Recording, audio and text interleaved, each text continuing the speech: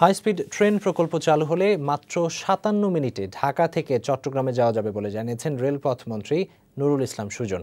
দুপুরে চট্টগ্রামে কেন্দ্রীয় রেল ভবন সিআরবিতে রেলের বিভিন্ন বিভাগের কর্মকর্তাদের সঙ্গে মতবিনিময় সভায় তিনি একথা বলেন।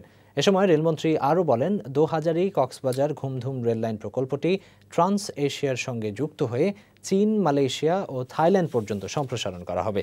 রেলের উন্নয়নে বাধা দানকারীদের কঠোর হাতে দমন করা হবে বলেও হুঁশিয়ারি দিয়েছেন মন্ত্রী।